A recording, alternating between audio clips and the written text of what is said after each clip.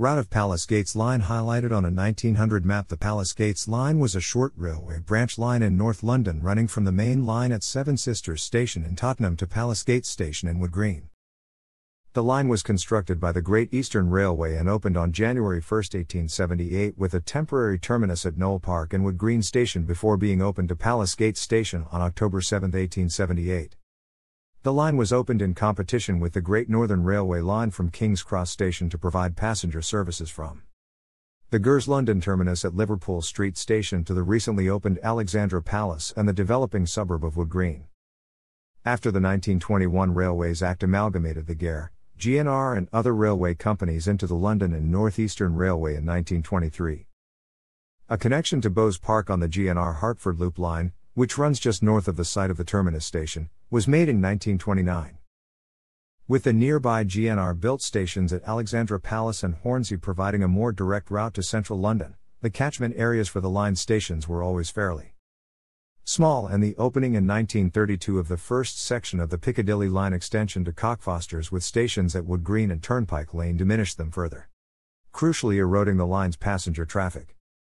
In the early 1950s, the line was one of only two branches in the London area still worked by elderly F5, mainly, and F6242TS. The remaining examples of these were called into Stratford Works for withdrawal, in mid-1958. There then being no other suitable locomotives for the Palace Gates line, many of its trains were worked by J68 and J69060TS until sufficient N7062TS became available. Following the electrification of suburban services from Liverpool Street Station to Chingford and Hertford, in November 1960, N7 and L1 steam locomotives continued to be used, until September 1962. In later years, services ran to North Woolwich rather than Liverpool Street, mainly to the benefit of workers in the docks living in the areas served by the line. The Palace Gates line was closed to passengers on January 7, 1963. Goods services continued to run until October 5, 1964. Tracks were removed and the stations demolished, and the route of the line has been almost entirely covered by new construction including the Mall Wood Green. The only part of the line that remains is a short section of track within Bounds Green Depot where the line formerly connected to the Hertford Loop line. A small section of the route can be seen from Avenue Road.